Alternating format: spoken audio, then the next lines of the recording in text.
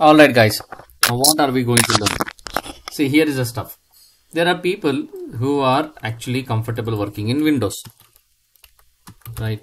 This Windows operating system. Whereas there are other few human beings, they were comfortable working in Linux. And once upon a time, even my favorite was Fedora. I used to work on this. And then eventually I kind of did a transition from Fedora to Ubuntu. But as soon as I started to like the features of Windows, I started to hate Linux. Okay, but there are very less human beings who generally hate Linux. But somehow I started to not hate, get comfortable with Windows. Now, if someone says that, hey, you know what, you can also use Linux within Windows. If someone tells me like this, right, that would be like a cakewalk. It's like too awesome, dude. I wanted something like this. Can I work or execute the Unix commands in Windows with the help of a Linux operating system? Well, you can do that. That's where the Windows guys have come up with a new concept. Not new, it's a very old concept though, which we called as WSL, Windows Subsystem for Linux. WSL stands for Windows Subsystem for Linux. So as the name itself says that W stands for Windows, S stands for Subsystem, and Linux. It's not a container. It's not kind of a virtualization. It's you can call it more of like a provisioning, giving an option for you to work or execute Linux based operating system in the Windows machine, something like that. Okay, that's what we call as WSL. Now to do that, first of all, you need to install WSL. And to install WSL, obviously within Windows, you need to use just like a command prompt. You have PowerShell, and you are going to use this PowerShell to install WSL and then install a Linux operating system. Okay, that is what we are going to do. And so first thing is that let me open PowerShell in administrator as administrator. Okay, and then I'm going to say WSL -- install -d ubuntu. I guess the Ubuntu, I think this is the right spelling. Okay, let us see. Okay, ubuntu. Okay, cool. So as you can see, it is starting to install the Ubuntu operating system in the Windows machine. That is what is going to happen. Now once it's done, obviously you need to restart your Windows machine. Make sure that once the installation is completed, you have to restart the machine.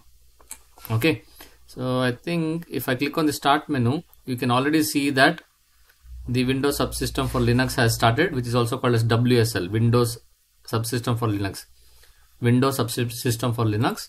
And if I also click on start, now you can see you have Ubuntu.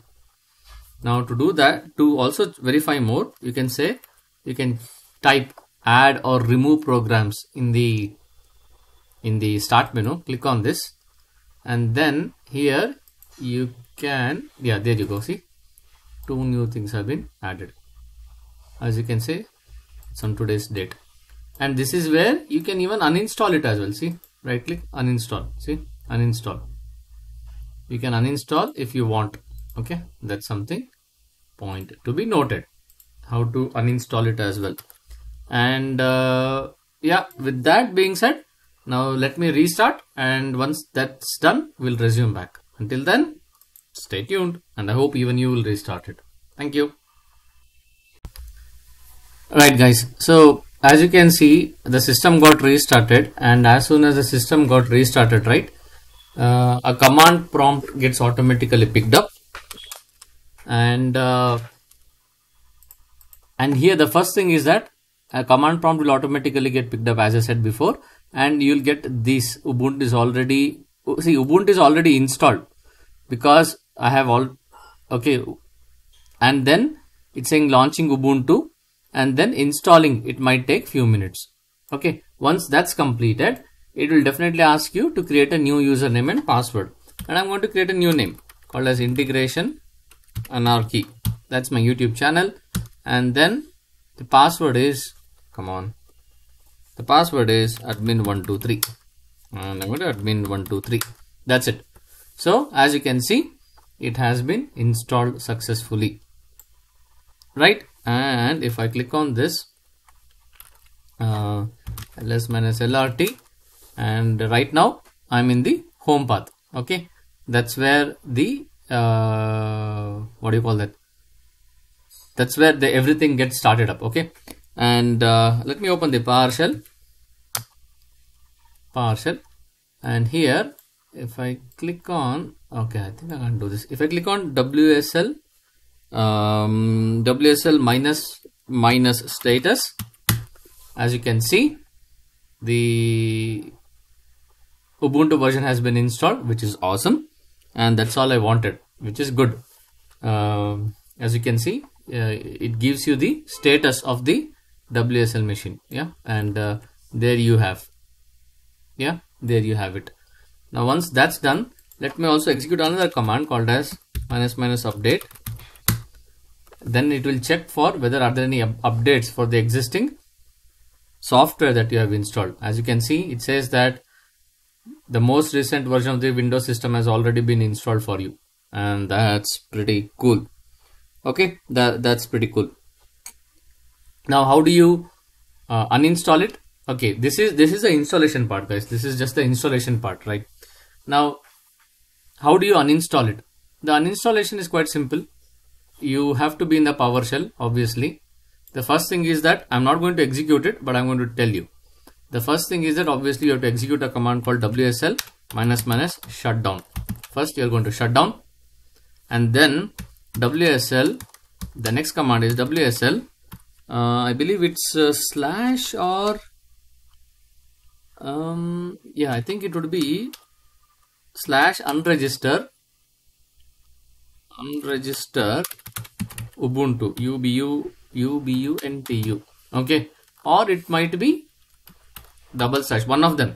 I think either it's slash or /, one of the syntax. I think I've forgotten it, but one of the syntax, it will unregister the Ubuntu, and by that you can restart the server.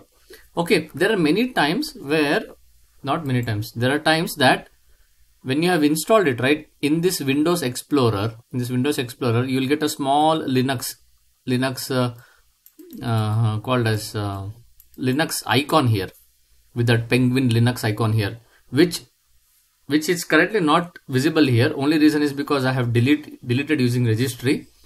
That is something I'm going to follow up in the next video, but don't get panicked in case if you see a Linux icon here in the Windows Explorer. Okay, I'm currently running on Windows 11, and I hope that's the same behavior even in Windows 10 as well. Okay, and what else do we have? If I click on WSL, see, not here. Okay, I'm sorry, WSL minus options. I think it was minus options, I believe. Just let me exit this. Okay, WSL minus options. Let me see what all options I have. Okay, minus help. Let me clear it. First of all, let me clear it. WSL minus help. Okay, cool. So it gives a set of commands for you guys, for all of us, not you, for all of us. And as you can see, we can go through it.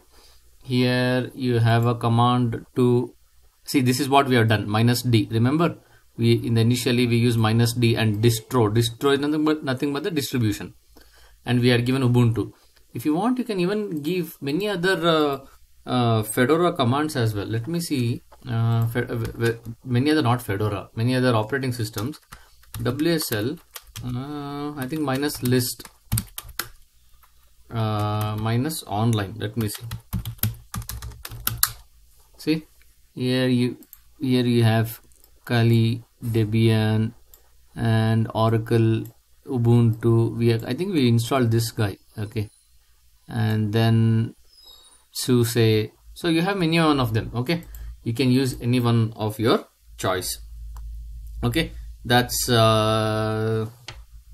yeah, that's about it. So then let's scroll a little bit and see what else we have in this particular arguments. We noticed this guy, okay, and then the important one, install. We just installed it. Obviously, mount is nothing but, say for example, you need to navigate to C drive, okay, through your Linux operating system. And if you want to navigate through the C drive to your Linux operating system, then obviously you need to mount that particular drive and navigate within it. And that is something you can do it actually.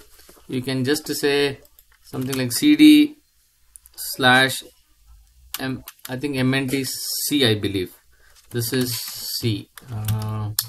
Yeah, see here, if I say list ls minus lrt, let me open it, C drive, and as you can see here you have action directory, here you have action directory, and here you have AE Soft Studio, and here you have AE Soft Studio.